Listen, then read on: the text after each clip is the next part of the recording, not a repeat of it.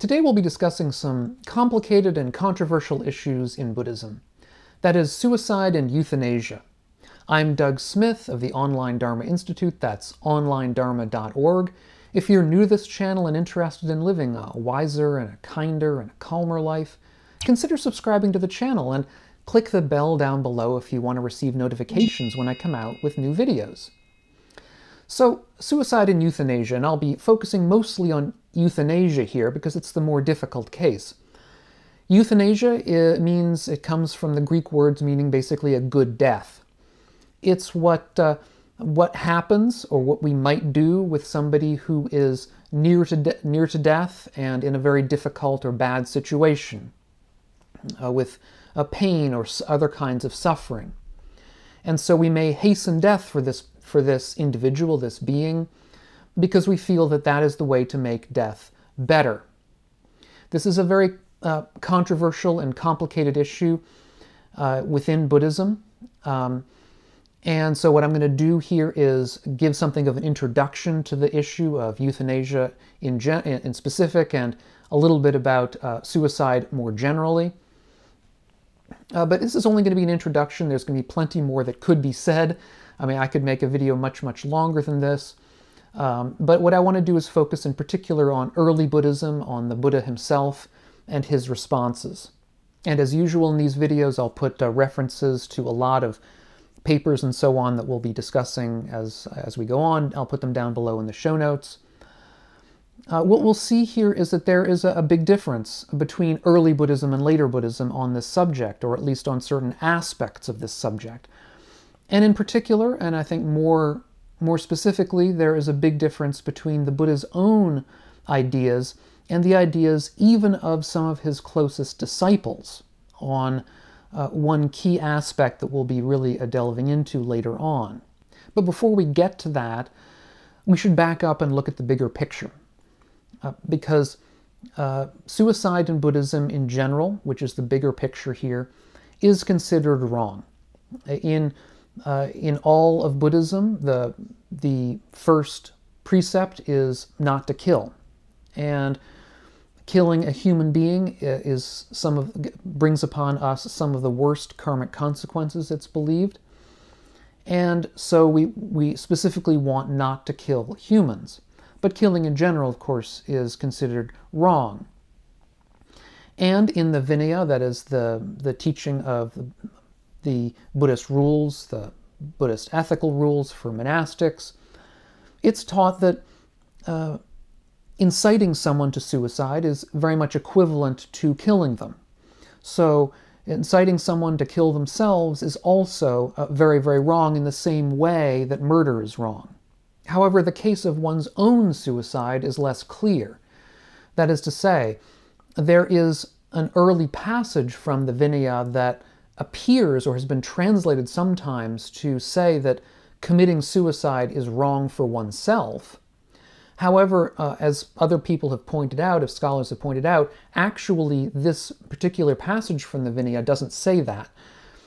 It's a passage that comes about because a monastic wished to kill himself, and so threw himself off of a high ledge, off of a high place, and happened to strike someone else on the way down, either injuring or killing them, although this monastic survived.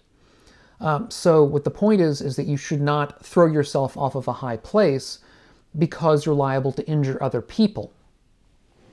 That itself doesn't really touch on the idea of whether suicide in one's own behalf is wrong, although it's generally believed within Buddhism, within Buddhist teachings, that committing suicide brings upon oneself a lot of very bad karma. Perhaps the most famous example of suicide in early Buddhism involves the suicide of a large number of monks. It's said that the Buddha went to these monks and gave them a teaching about the foul nature of the body, which was a standard teaching. Indeed, it's a teaching we find in the Sutta on Mindfulness.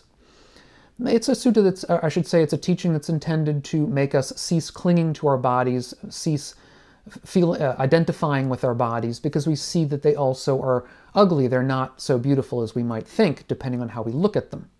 But it's said in this sutta that the monastics took this the wrong way. They became so disgusted with themselves that when the Buddha left and went on long retreat, many of these monastics decided to commit suicide. And it's clear when the Buddha returned and heard about this that he was mortified. He was horrified that this had happened. And the monastics that were left, the Buddha gave a talk about mindfulness of breathing in order to basically calm them down and stop them from thinking such horrible things. Now, clearly, nobody wants that kind of effect. Nobody wants that sort of thing to happen, least of all the Buddha. Now, scholar Peter Harvey has a very good introduction to Buddhist ethics where he discusses the issue of suicide and euthanasia and talks about how in traditional Buddhism, both suicide and euthanasia are considered wrong. Now, when it comes to suicide, I think the case is pretty clear that suicide in general is considered a part of the grasping for non-existence, which is the flip side of grasping for eternal existence. It's one of the traditional kinds of forms of wrong view, forms of delusion that we get ourselves into. Ordinarily, we crave for eternal existence. We crave to continue existing. But if we are under the delusions of a depressive state of mind, we can flip completely and fall into the delusion for non-existence, this grasping for death, for non-existence. That's what suicide is considered within Buddhism. And as such, it's a delusion. It's the sort of thing that we want to get ourselves out from under. When it comes to euthanasia, the case is somewhat less clear. It's said that in Buddhism that you're obviously, if you're not ever absolutely sure whether the person isn't going to recover. So they may be in a very bad state, suffering a lot, but perhaps they'll get over it and get better.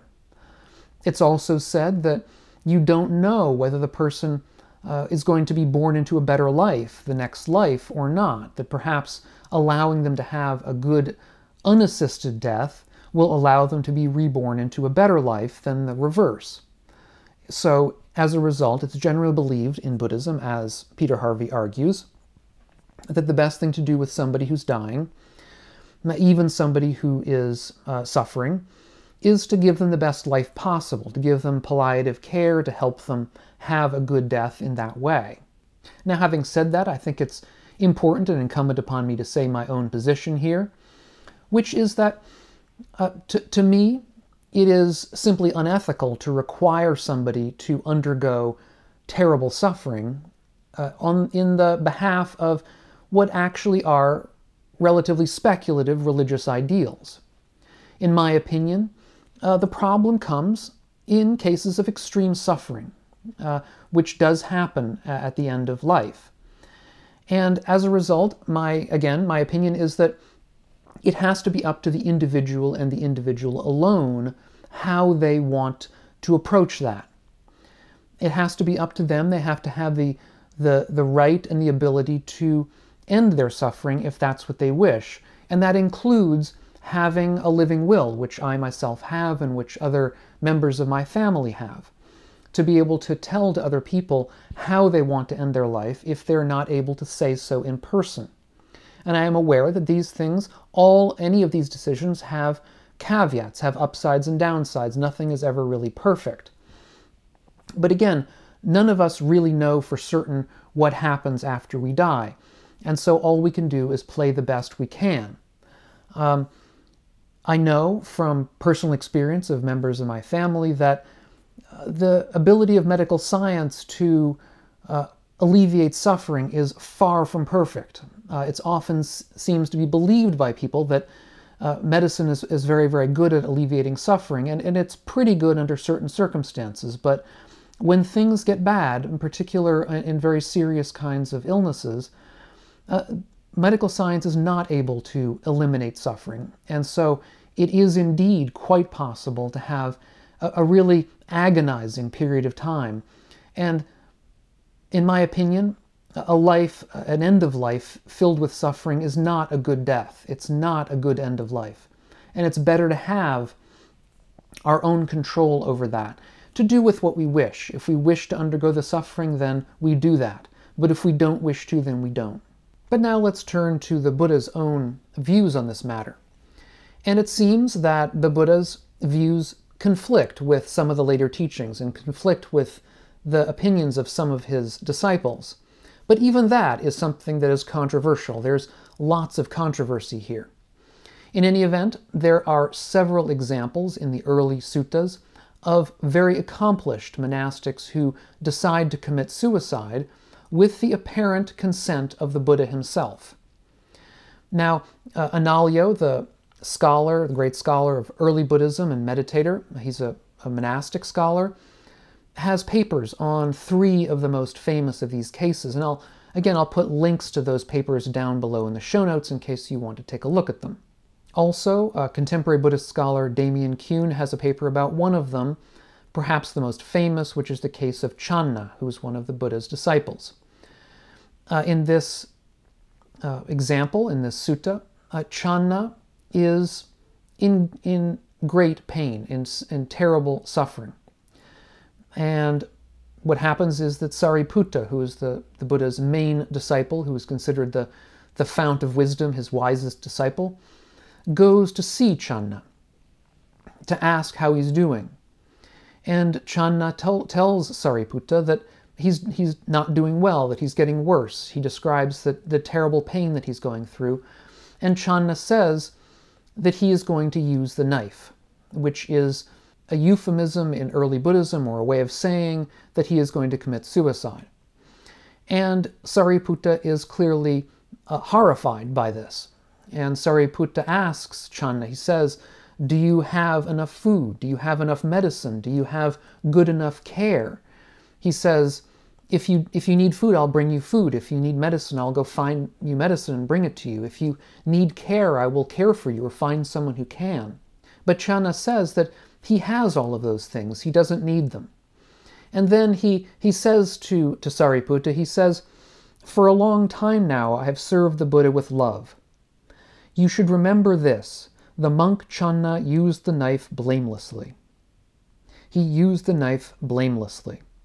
And then Sariputta later, after having cross-examined Channa and discussed things with Channa for a while, he eventually leaves, after which Channa uses the knife. When Sariputta hears of this, he goes to the Buddha and he asks the Buddha where Channa has been reborn, because Sariputta clearly believes that Channa has done something very wrong, and that therefore he is worried or concerned that Channa has been reborn into a bad situation, or concerned at least about into what situation he has been reborn. And so he asks the Buddha to answer this question. And the Buddha, in response, chides Sariputta. He says, Sariputta, didn't the mendicant Channa declare his blamelessness to you personally? That is, the Buddha says that Channa was not reborn, that he had died an awakened being. He had died an arahant. He had essentially ended his round of rebirths.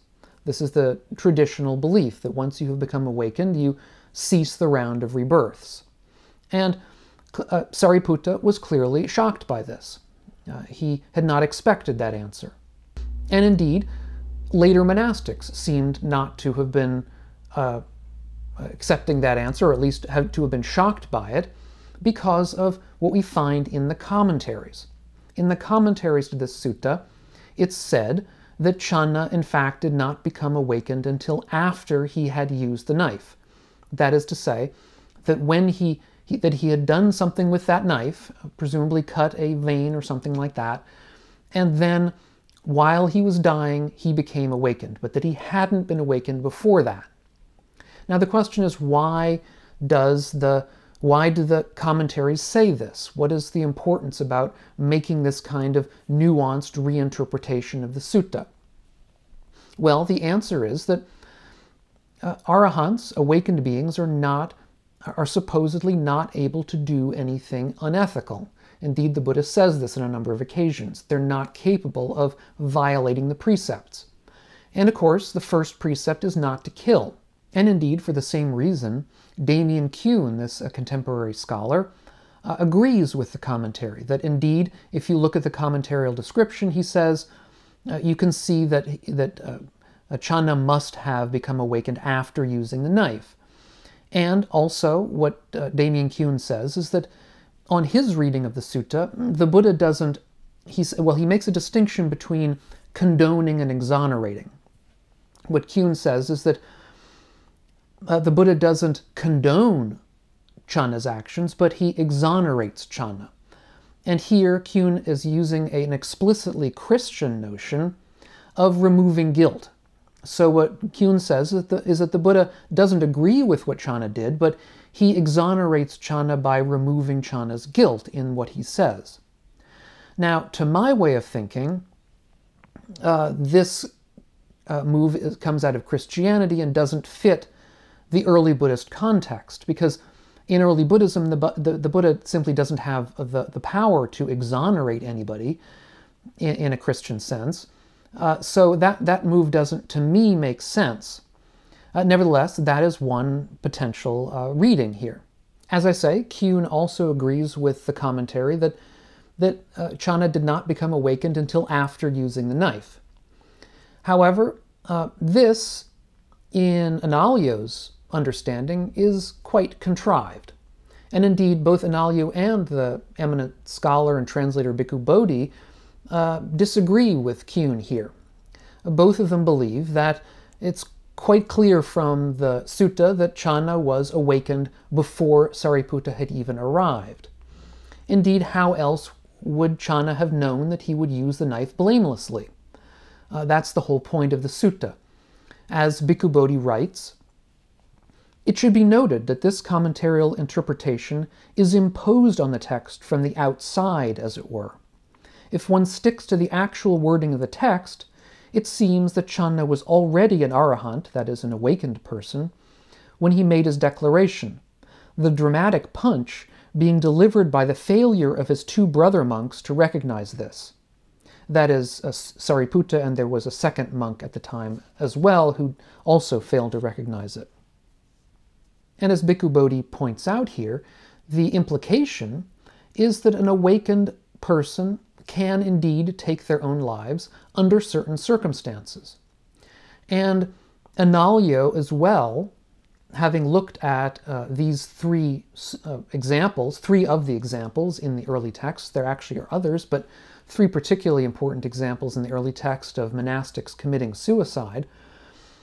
In those examples, Analayo looks at those texts and compares them to other recensions, other texts in other languages that are also early, from the Chinese and other Indic languages, to see what these early texts show. And Analayo also agrees with Bhikkhu Bodhi that that is the upshot, that given the information we have to us today, it appears that the Buddha is indeed condoning these actions. I would say more than simply trying to exonerate somebody, he's saying that there's nothing wrong with them. So what is the problem here then? The problem, as I've said, is the first precept itself, not to kill. Now, there are a number of potential responses we can give that Analayo goes through some of here. One of the responses that I would also give is that we know already from descriptions of the awakened state in the early texts that the Buddha himself enjoyed spending time in jhana, that is to say, in states, in pleasant states of meditative absorption, which he called pleasant states of abiding. So that is to say that the Buddha didn't seek out unpleasantness or painfulness just for its own sake. He didn't seek out noisy environments just for their own sake. He tried to remain quiet. He tried to remain in pleasant states, even though he was awakened and as a result didn't have any particular clinging to them. Indeed, an awakened person no longer clings to existence in general. So why would we expect them to want to continue a life that is extremely unpleasant? There's no immediate reason for it. Secondly, as regards killing itself, Analayo points out a couple of things.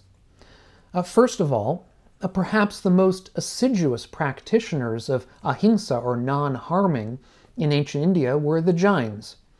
Indeed, some people believe that a certain amount of what the Buddha had to say about non-harming came from Jains originally. Jains, as we may know, tried to kill nothing. They would go around with cloth masks over their mouths so that they wouldn't breathe in creatures from the air. They would sweep the ground in front of them so as not to step on small creatures unintentionally. Yet within Jainism, there was the belief that one of the highest sorts of aims one could get for oneself was to starve oneself to death. That was the sort of the height of non-harming, because in starving oneself to death, one is deciding not to harm anything. Now, it has to be emphasized that this kind of self-starvation has to be done under very particular circumstances. It can't just be done at any time by anybody. This is a very specific ritual kind of thing to do, and in general, Jainism is against suicide. However, we have to see that under certain particular extenuating circumstances, suicide was thought of as the sort of height of non-harming within Jainism. The second point that Analayo makes is that at the end of the Buddha's life, in the Mahaparinibbana Sutta, which describes that end period of the Buddha's life, there's a very real sense in which the Buddha decides to end his life with a deliberate decision. Here the Buddha is having a discussion with Mara the tempter, who was trying to get the Buddha to end his life. And eventually the Buddha says that he has decided that in 3 months' time he is going to die. Indeed, after having said that, it's said, "At the Chapala tree shrine, the Buddha, mindful and aware, surrendered the life force." And this description seems to back up this idea that the Buddha had, or may have had, that the awakened person could indeed rightly decide to end their own lives if they felt that their task was done. And indeed the Buddha himself says that he has made this decision because his task is done. His task was to set up the Dharma, to set up the Sangha, to propagate this Dharma and Sangha around the world or around his area so that it would continue. And once that was done, and done properly, his work was done, and then he could renounce this life force. And so it seems that at least there's an expression called lectio difficilior, which describes the way that we interpret old texts. We look at old texts that seem to have particularly difficult interpretations, and those, or at least interpretations that grated against the beliefs of others at their time. And the general belief in textual interpretation, in fact this originated in a biblical interpretation, is that these interpretations that go against the beliefs of others of their time were probably more likely to be true, to be original to the speaker,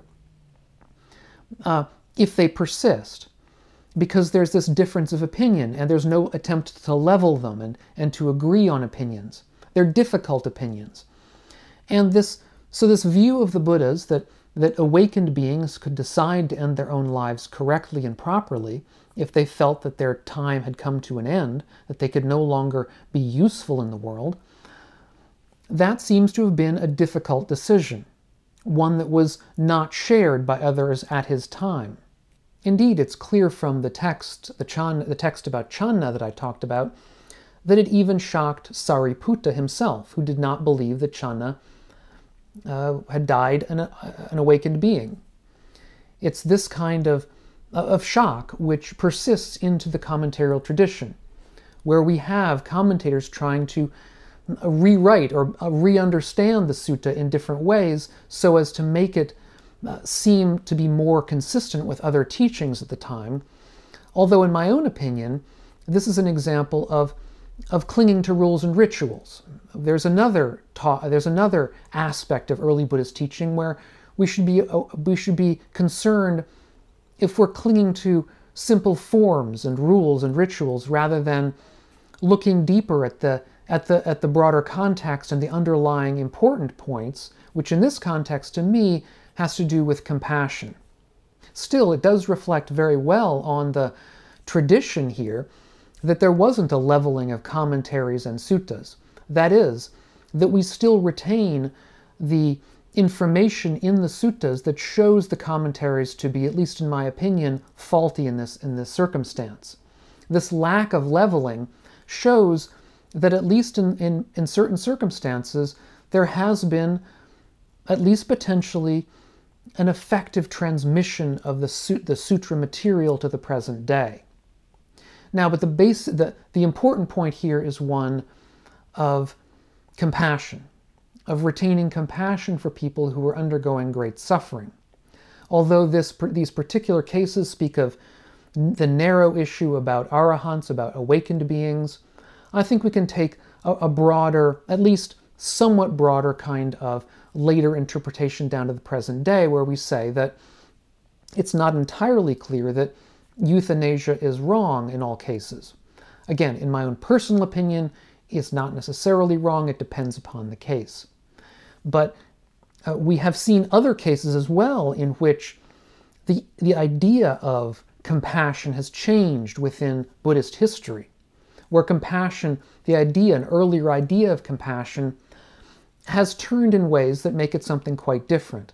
I did an earlier video on that specific subject, how compassion became empathy, looking at another paper by Bhikkhu Analayo. And I'll put a link to that up on the screen. I would recommend taking a look at it if you want to see further issues of the history of Buddhist compassion.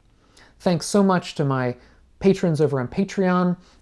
If you're getting something out of these videos, consider joining them. Thanks so much, and we'll catch you on the next video. Meanwhile, all of you be well.